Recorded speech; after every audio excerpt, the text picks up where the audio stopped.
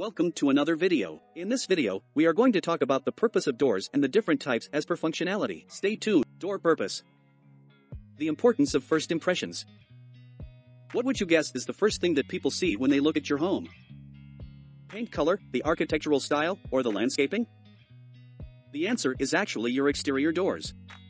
Most homes are designed with the front door as the focal point, and the eye is naturally drawn to this point first. If you want to make a great first impression, you need to have a great front door. 1. A great door is a display your style and personality. It's a common misconception that only one or two styles of doors will work with the rest of a home's design scheme. The truth is that you can mix and match styles, colors, shapes, and sizes to give your home some real personality. The door can complement the look of the rest of the home, or serve as a bold point of contrast. You can also use your selection of door to fit in with the look of the rest of the neighborhood, or to stand out from the pack.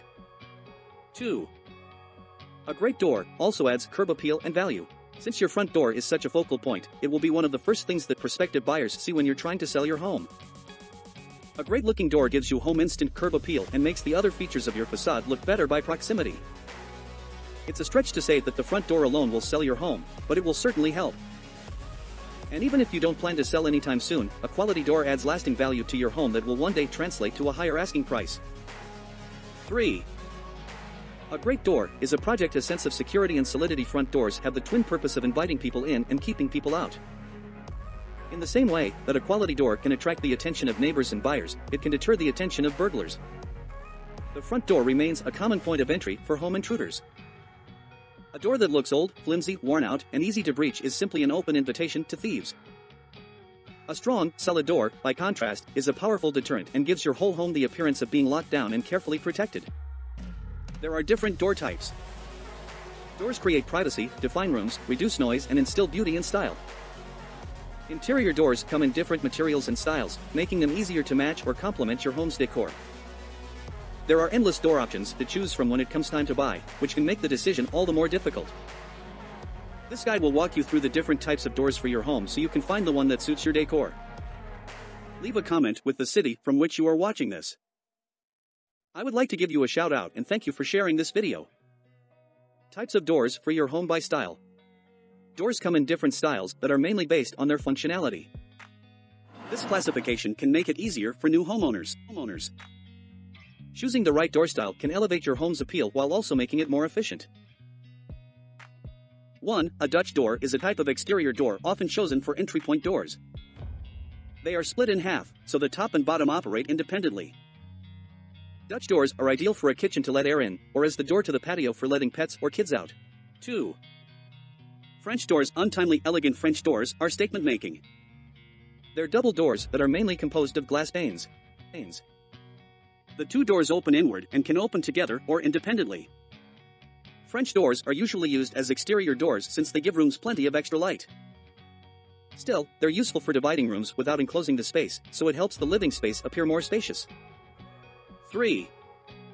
Bifold doors are usually lightweight interior doors that fold toward the user.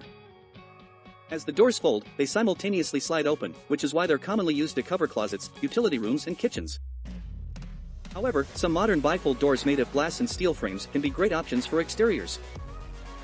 Hashtag if you made it here, that means you enjoying the video, so subscribe and like. It won't cost you anything, but for us, it will make all the difference. 5. Hinged doors. These are what most people know as passage doors. These doors have one end installed on hinges so they can swing to and from the room. It's likely that every room in your home already has a hinged door installed. 6. Sliding doors. Sliding doors are exterior doors used on the back or side of the house, usually opening onto a patio or a deck. But sliding doors can also find their way onto the interior of the house in closets, utility rooms, or pantries. They move on a track as you push them open so they don't protrude on space at all. 7. Pocket doors. Pocket doors are very similar to sliding doors, but these disappear into a wall when they're open. They're perfect for powder rooms, closets, and bathrooms. Pocket doors move on a track into a door slab contained within a pocket or hollow space in the wall. 8.